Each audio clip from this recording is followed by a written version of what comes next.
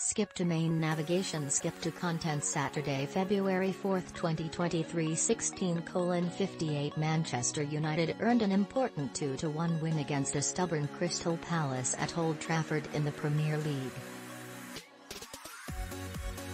Bruno Fernandes netted the opener with a first-half strike from the penalty spot, before Marcus Rashford made it 2-0 early in the second.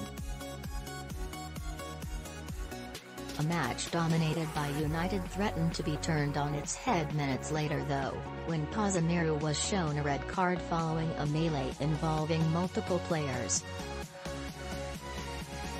The one-man advantage helped the visitors to pull a goal back through Jeffrey Schlupp, but the Reds held on during a frantic end to the match to claim all 3 points.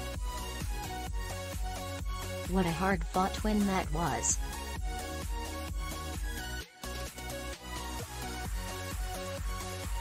Who gets your vote as man of the match?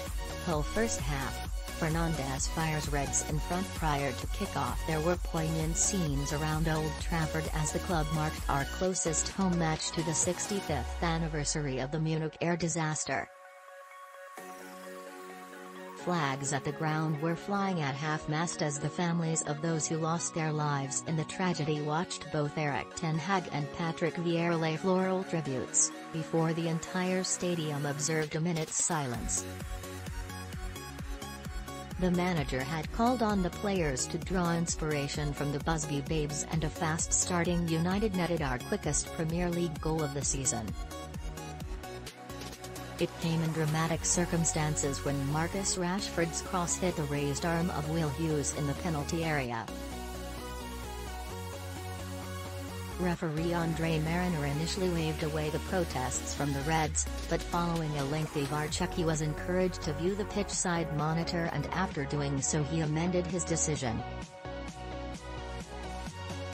Stepping up to take the spot kick, Bruno Fernandes coolly sent Palace keeper Vicente Guaita the wrong way, striking the ball into the bottom left corner. It was a first 45 dominated by the Reds, and the lead might have been doubled when Wout Weghorst flicked a looping header towards the back post, but Guaita flung himself across goal to turn it away.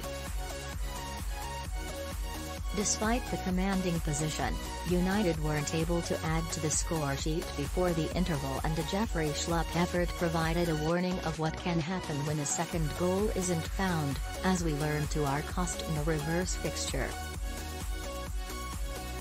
On this occasion, David De Gea was able to keep out the attempt.